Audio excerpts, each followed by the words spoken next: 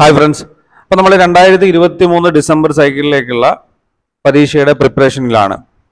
അപ്പോൾ നമ്മൾ പറഞ്ഞു കഴിഞ്ഞ വീഡിയോയിൽ നമ്മൾ ഇനി 3 ടോപ്പിക്കുകൾ, അതായത് നമുക്ക് ഏറ്റവും കൂടുതൽ ടഫായിട്ട് വരുന്നതും പലർക്കും പല രീതിയിൽ സംശയങ്ങളുള്ളതുമായ 3 ടോപ്പിക്കുകളാണ് data interpretation, mathematical reasoning, logical reasoning. Logical റീസണിങ്ങിന്റെ class നമ്മൾ ഓൾറെഡി ഇന്ത്യൻ ലോജിക്കിന്റെ ക്ലാസ്സുകൾ അപ്ലോഡ് ചെയ്തിട്ടുണ്ട്. അതിന്റെ ലിങ്കുകളൊക്കെ തന്നെ ടെലിഗ്രാം ചാനലിൽ ഷെയർ ചെയ്തിട്ടുണ്ട്. കൂടുതൽ നിങ്ങൾക്ക് എന്തെങ്കിലും സംശയം ഉണ്ടെങ്കിൽ നമ്മളോട് ചോദിക്കാവുന്നതാണ്.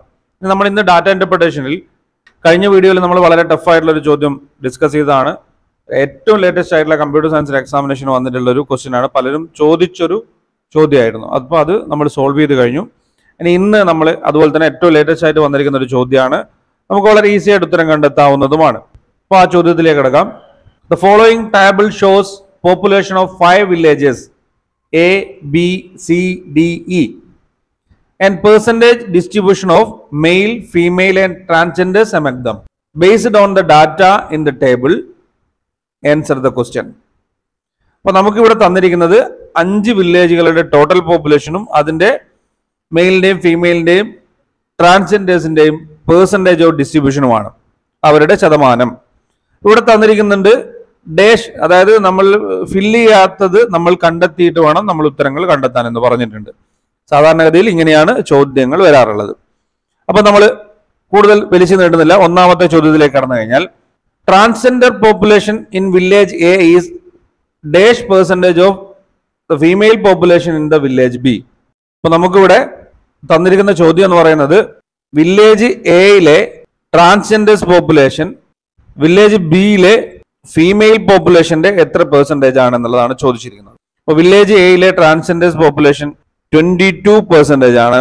വില്ലേജ് ബിയിലത് ഫീമെയിൽ പോപ്പുലേഷൻ എത്രയാണ് വരുന്നത്? 33% ആണ്.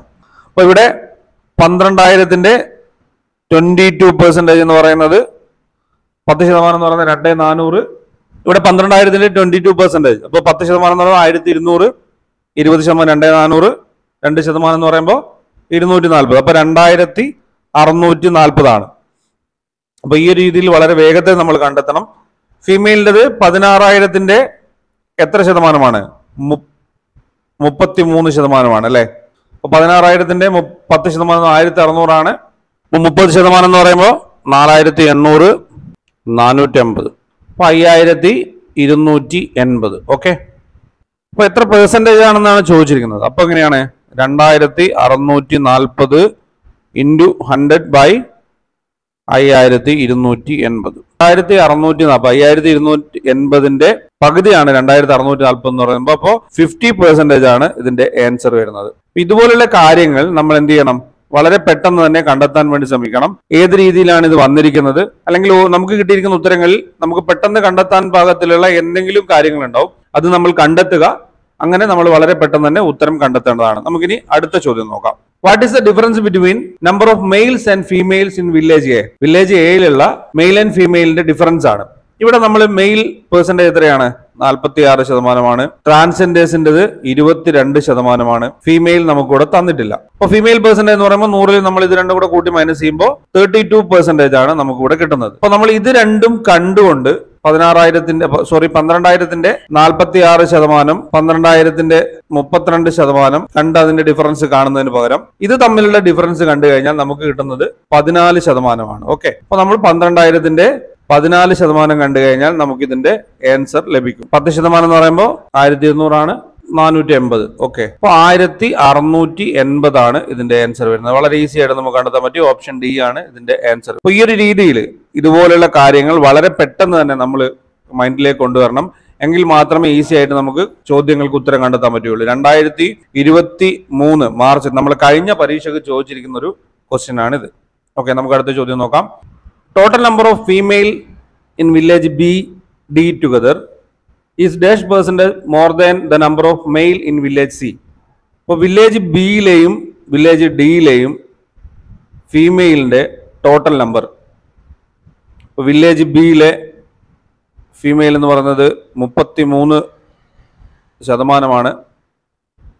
5,280 ആണത് വരുന്നത്. വില്ലേജ് ഡിയിലത് ഫീമെയിൽ എന്ന് പറയുന്നത് 44%. 40% കണ്ട് അങ്ങനെ പോവുകയാണെങ്കിൽ നമുക്ക് 10,560. അപ്പോൾ ഇത് രണ്ടും നമ്മൾ കൂട്ടിക്കഴിഞ്ഞാൽ നമുക്ക് ലഭിക്കുന്നത് 15,840 ഓക്കെ. അപ്പോൾ നമുക്ക് ബിയുടെയും ഡിയുടെയും ഫീമെയിൽ പോപ്പുലേഷൻ്റെ ടോട്ടൽ ലഭിച്ചു കഴിഞ്ഞു. ഇനി വില്ലേജ് സിയുടെ മെയിലാണ്. വില്ലേജ് സിയുടെ മെയിൽ പോപ്പുലേഷൻ എന്ന് പറയുന്നത് 32% ആണ്. 10% എന്ന് പറഞ്ഞാൽ 1800, 32% എന്ന് പറയുമ്പോൾ 5,760. അപ്പോൾ ഇതിൻ്റെ ഡിഫറൻസ് എന്ന് പറയുന്നത് 15,840 മൈനസ് 5,760, 10,080 ലഭിക്കും. ഓക്കെ. ഇനി ഇതിൻ്റെ പേഴ്സൻറ്റേജ് ആണ് നമ്മളോട് കാണാൻ പറഞ്ഞിരിക്കുന്നത്. അപ്പോൾ 10,080 ഇൻറ്റു 100/5,760, ഇത് വരുന്നത് 175% ആണ്. ഇത് ഓൾറെഡി നമ്മൾ ഇത്തരത്തിലുള്ള കണക്കുകളൊന്ന് സ്പീഡാക്കാൻ നോക്കണം. നമുക്ക് കാൽക്കുലേറ്റ് ചെയ്യാൻ കുറഞ്ഞ സമയം മാത്രമേ ഉള്ളൂ. നമുക്കൊരു ചോദ്യത്തിന് ഉത്തരം എഴുതാൻ 1 മിനിറ്റും 20 സെക്കൻഡുമാണ്.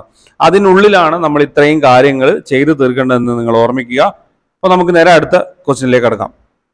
Find the difference between male population in village E and female population of village D. Village ഇയിലെ mail population എന്ന് പറയുന്നത് തന്നിട്ടില്ല. അപ്പോൾ 45%. 25,000-ന്റെ 45% എന്ന് പറയുന്നത് 10% എന്ന് പറഞ്ഞാൽ 2,500, 40% എന്ന് പറഞ്ഞാൽ 10,000. അപ്പോൾ 11,250 ആണ്. ഇനി അടുത്തത് എന്താണ്? Female population village D.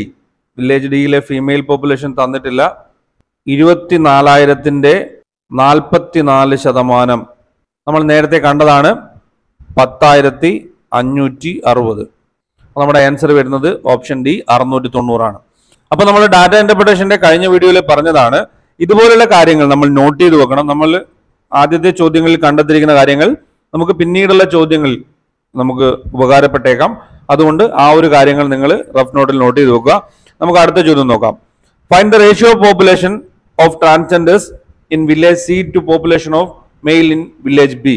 Find the ratio. അപ്പോൾ നമുക്ക് വില്ലേജ് സിയിലെ ട്രാൻസ്ജെൻഡേഴ്സ്, ഓക്കെ, വില്ലേജ് സി തന്നിട്ടില്ല. നമുക്ക് എത്രയാണ് വില്ലേജ് സി? ഇതിന്റെ ഡിഫറൻസ് കണ്ടു കഴിഞ്ഞാൽ 32%.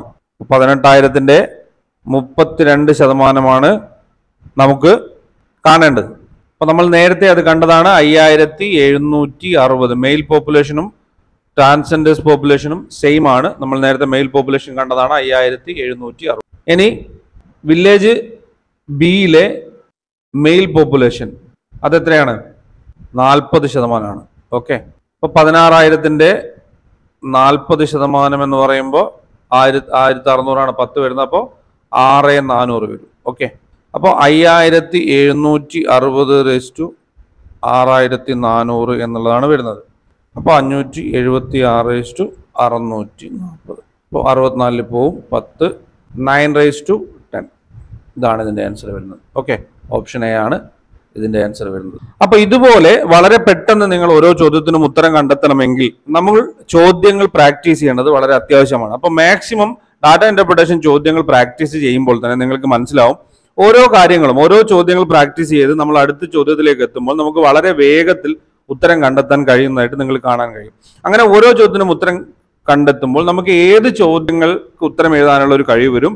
നമ്മൾ പരീക്ഷയ്ക്ക് അടുപ്പിച്ച് ഒരു 1-2 മാസങ്ങൾക്ക് മുമ്പേ കൃത്യമായിട്ട് ഇത് ഡെയിലി ഒരെണ്ണം വെച്ച് പ്രാക്ടീസ് ചെയ്തു പോവുകയാണെങ്കിൽ നമുക്ക് ലഭിക്കുന്നത് 10 മാർക്കാണ്. ജനറൽ പേപ്പറിൽ 5 ചോദ്യങ്ങളാണ് വരുന്നത്. നമുക്ക് 10 മാർക്ക് ഡാറ്റ ഇന്റർപ്രിട്ടേഷൻ സുഖമായിട്ട് ലഭിക്കും. കൃത്യമായിട്ട് ഇത് ചോദിക്കുന്നതാണ്. അതുകൊണ്ട് ഈ ഒരു കാര്യം നിങ്ങൾ യാതൊരു കാരണവശാലും മിസ് ചെയ്യരുത്.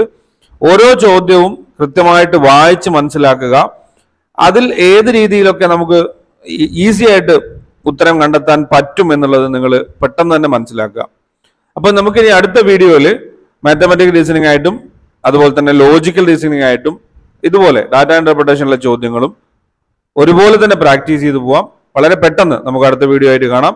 Thank you for watching. Keep studying. Stay safe.